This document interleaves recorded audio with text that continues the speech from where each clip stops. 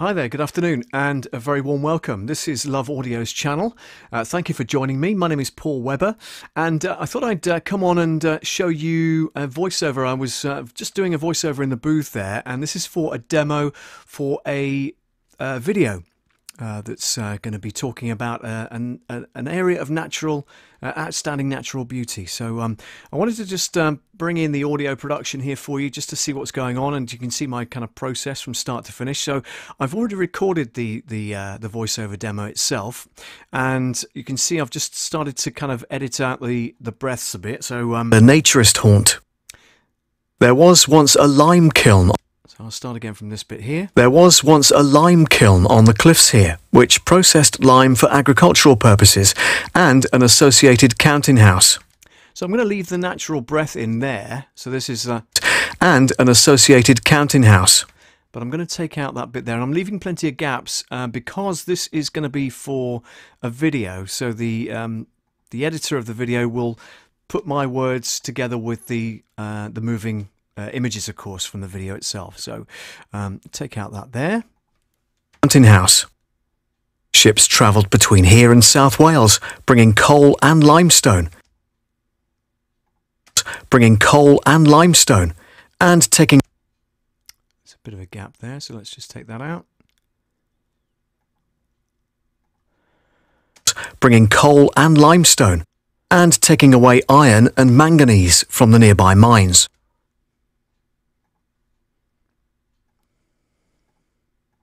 Mines.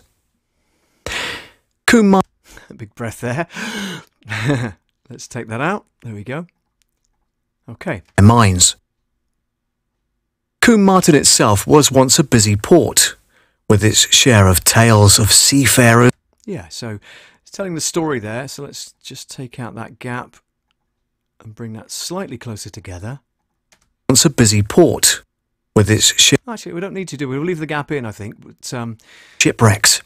We've taken out any silence that might have been there anyway, so that's cool. Let's do that. The most noted visitor from foreign shores. Drop the volume down a bit because I noticed it was louder than my voice narrating the actual stream. So my apologies for that. If you want to say hi, by the way, you can just drop into the comments and they should flash up on screen. So we'd love to hear from you this afternoon. Right, let's have a look. The most noted visitor. There we go. Let's just edit that. The most noted visitor from foreign shores was the 17th century Earl of Roane. All I'm doing is just taking out any silences. I mean, the good thing is that the microphone in the booth is a Marshall MXL 2001, and I've had it for about 15, 20 years, and it's been so good to me. And I've also got a limiter, just a very gentle limiter coming in on that particular channel for that microphone. So it's actually, or a gate rather, I should say, it's stopping any background noise from being recorded during the gaps in the audio, as it were. So there's not too much to take out, I'm pleased to say. Earl of Roane, from Tyrone in Ireland.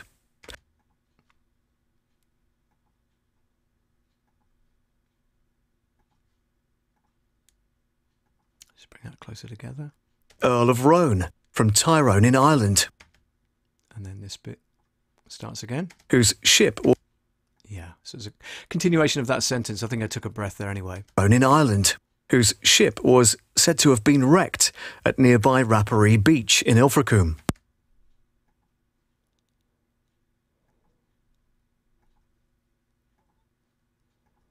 Tyrone in Ireland, whose ship was said to have been wrecked. In Ireland, whose ship... See, what I want to do is to tighten this up without it sounding too robotic, okay? Because I obviously hesitated on each of the words. So let's have a listen. Whose ship... Yeah. Whose ship was... Whose ship was... Do that one there. And then edit that. Was... Bring that in closer. Whose ship was said to have been... Whose ship was said to have... Whose ship was said to have been wrecked. Whose ship was said to have been wrecked at nearby... whose ship was said to have been wrecked, whose ship was wrecked at near wrecked. Press there, take that out. At nearby. Bring that closer. At nearby Rapparee Beach in Ilfracombe. Yeah, that's better. Beach in Ilfracombe. Allegedly, beach in Ilfracombe. Beach in Ilfracombe. Allegedly, beach in Ilfracombe. Allegedly. Leave a bit more gap there in case there's a big gap in the video where they need to kind of bring the audio in. So I just want to make sure that that's okay. Just let me make sure the thing is okay as well, which is cool. If you, like I say, if you want to say hi, then please do drop me a line. If I type in here, hello, hello to you. Please say hi. Please say hi. That should come up on the stream in a moment or two. There we go.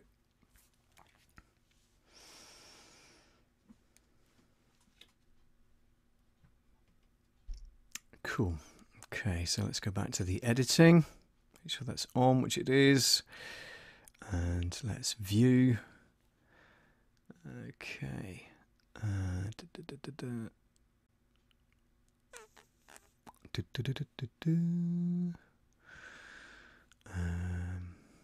Recent entries. Okay, let's talk voiceover.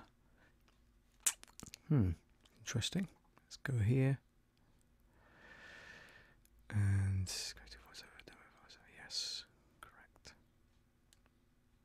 Brilliant.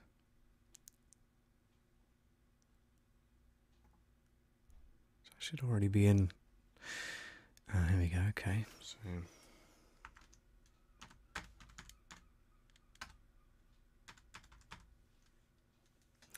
Move that over there actually, because you can see that, can't you? Sorry, miles away.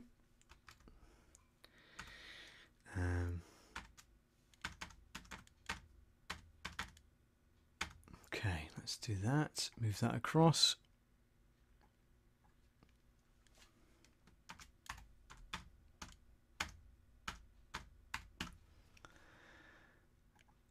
All right, go next.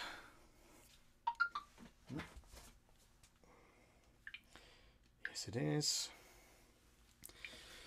That's fine. There we go. Okay. Should be fine. Now, there we go. That's better. And click OK with that.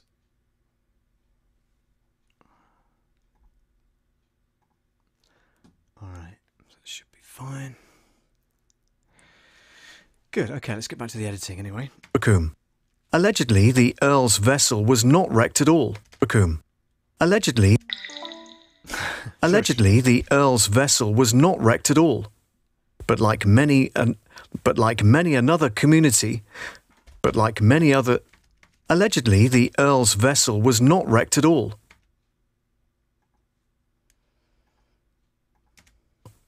But like many another community, but like many another community, but like many another community, but like many another community, the folk of Coombe Martin didn't let the truth get in the way at nearby Rapparee Beach in Ilfracombe. Allegedly, the Earl's vessel was not wrecked at all. Take out the mistakes. Might be a spelling mistake in there anyway, but I have done a different version, so we'll take a look in a moment. All. But like many another community, the folk of Coombe Martin didn't let the truth get in the way of a good tale and a good celebration.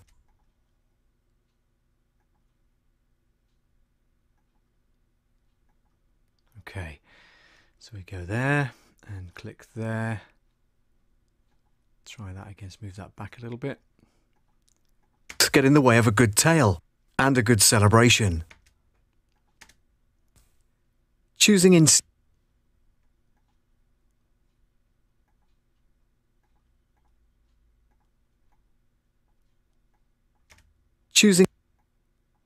choosing instead to honour the event every year with the annual Hunting of the Earl of... Okay, so we just go there for the edit and there as well.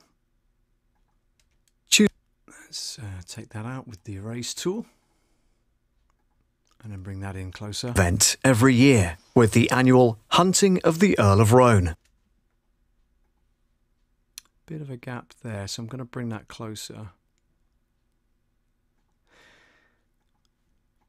And then bring that in a bit closer like that. So listen to the whole thing. With the annual Hunting of the Earl of Roan. There you go. With the annual Hunting of the Earl of Roan. Brilliant. Just do that last paragraph again. Coombe Martin...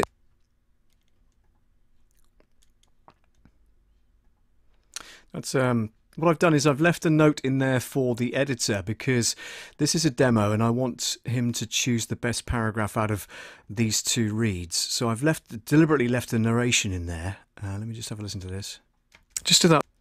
Yeah, let's just chop that off there. Just so he knows there's a break in the narration. The Earl of Roan. Just do that last paragraph again. Coombe Martin itself was once a busy port with its share of tales of seafarers and shipwrecks.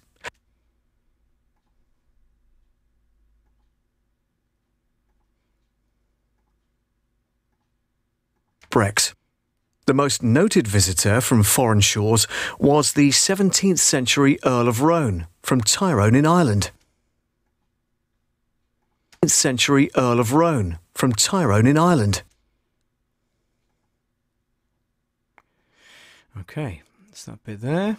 17th century Earl of Roan from Tyrone in Ireland, whose ship was said to have 17th century and whose ship was said to have been wrecked and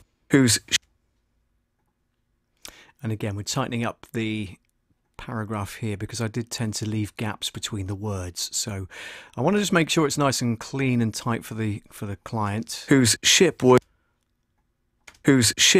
said to have there we go, just edit that bit there together, bring that in closer. Whose ship was said to have been wrecked at nearby Rapparee Beach in Ilfracombe. Yeah, that makes a lot more sense. To have been wrecked at nearby Rapparee Beach in Ilfracombe.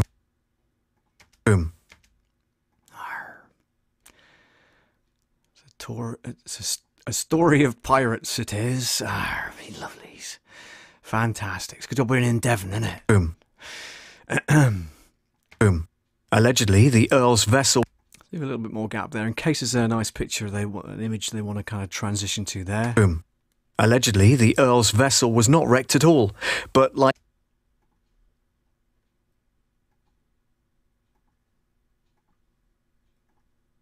wrecked at all. But like many other communities, the folk of like many other communities, take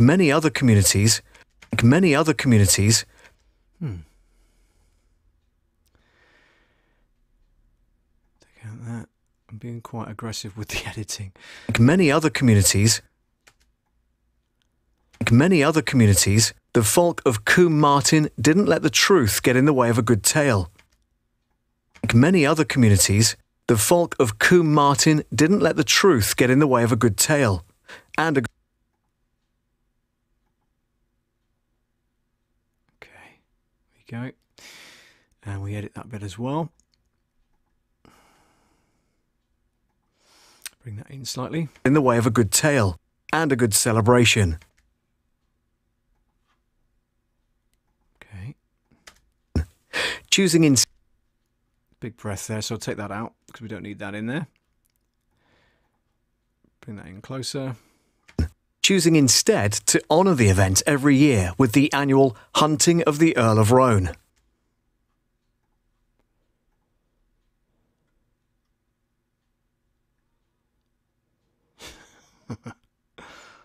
Okay, so then erase the last bit of that and then reduce. So let's bring that down, or bring that up I should say. There we go. Squeeze that in a bit tighter.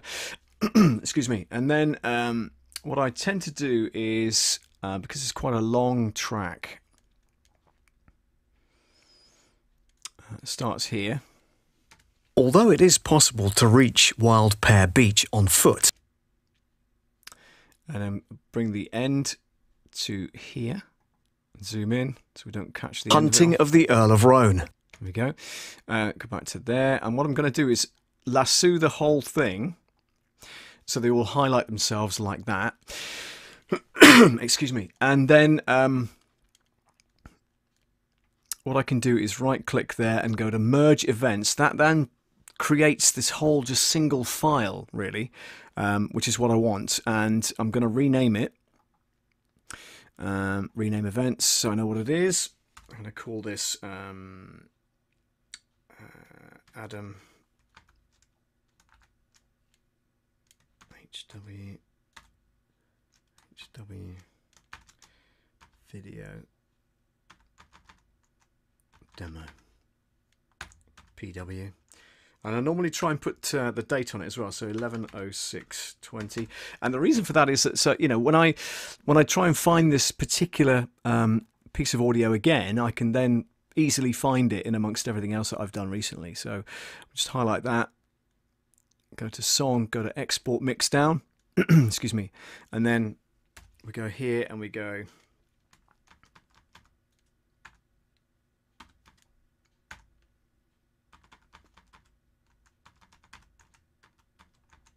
today's date 11/06/20. Okay, it's a 24-bit 48 kilohertz WAV file, and this will save it as a stereo file, which is fine. I'm recording it in mono, as you can see, but I want it to be stereo file as we send it out to the clients. It's just over a minute, yeah, minute 47 in total. Seems longer than that, doesn't it? But should be absolutely fine. So we click OK. What that does then is goes 10 times faster than real time, which is cool. So that's now rendering that to a stereo file.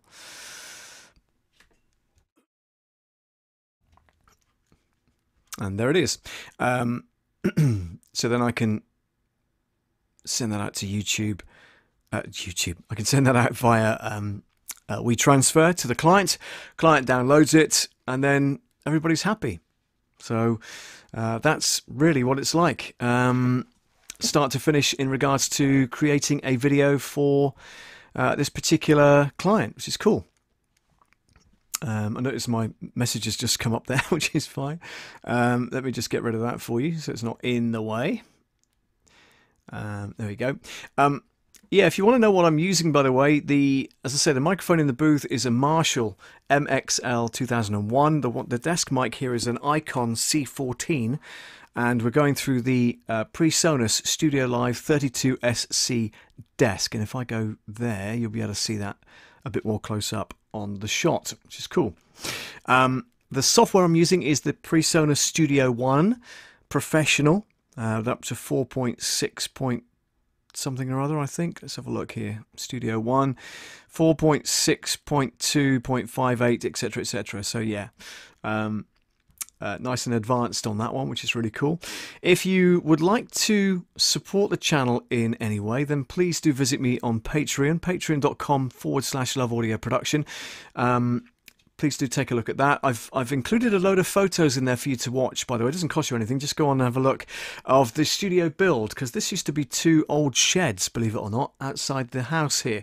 And just before Christmas, we decided to knock down the sheds, or at least part of the sheds anyway, and insulate, make it soundproof, make it warm as well, because it was absolutely bitterly cold out here in the winter, as you can imagine.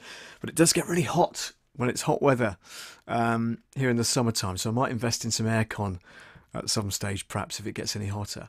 But yeah, please do have a look at the Patreon site. You'll see all the photographs there of the start to finish build, which is pretty cool.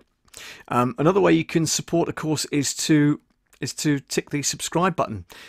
This side somewhere down the video. Where are we? Can't do it. But you know what I mean, down there somewhere, the subscribe button. And hit the bell so that you're notified each time we go live, and you can join us on future streams. I generally go live on a Monday night at 8 o'clock UK time, and talk through all sorts of different production things using Studio One. If you want to join me for that, please do so. The only other way you can support the channel, by the way, is to get one of these fantastic new t-shirts or mugs. So you can go to my Teespring site. Excuse me. Problem with the voiceover is that there's no liquid here. I can't have a drink. We'll go and get myself a drink though in a minute. So you can check out the t-shirt there, I Love Audio, which is pretty cool. And if you go back to there, you can also check out the mugs that I've got on there as well. I've got some of these coming as a sample, so I will be showing them off in future streams. But that's pretty cool. Please do support if you possibly can. It'll be really good. And yeah, just keep on checking back, and we'll speak again soon. But that's kind of wraps things up for this particular little stream about the voiceover for the video demo. Do hope you've enjoyed it, and look forward to seeing you on a future stream fairly soon. My name is Paul Webber. Thank you so much for watching. Take care. Bye bye now.